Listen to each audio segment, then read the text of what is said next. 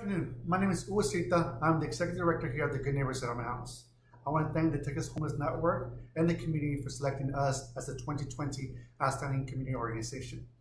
As many of you already know, COVID-19 has made us rethink a lot of the ways in which we do things here at Good Neighbor in order to keep our clients and volunteers and staff safe amidst the pandemic. We have continued to adapt to the challenges of a global health emergency that sometimes feels like it continues indefinitely. Like many nonprofit organizations, Good Neighbor has redirected its resources to continue serving our clients in the best way possible.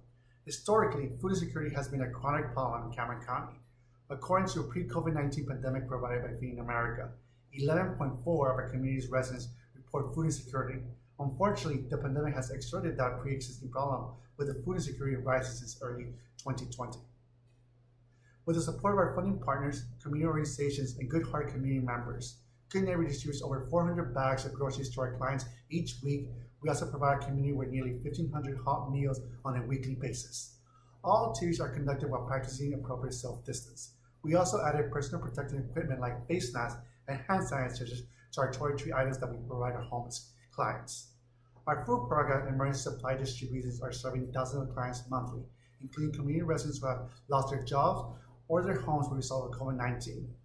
In efforts to combat the new wave of homelessness and also assist community members transitioning back into self-sustainability, Good Neighbor strengthened the client service department.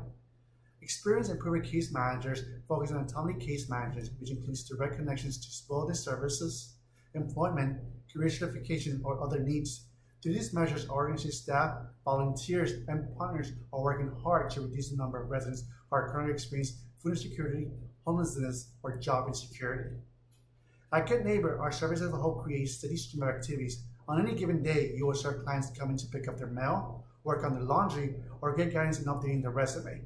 Said client may be a returning community member who is facing the challenges that come with trying to successfully rebuild their lives following a crisis in their lives. Good Neighbor will continue staying connected to our clients through our programs and services, and we will appreciate the ongoing connection and support from our volunteers and supporters. Our overall goal is to help our clients feel connected and cared for, especially during this difficult time. We want to say thank you, and we're here for them.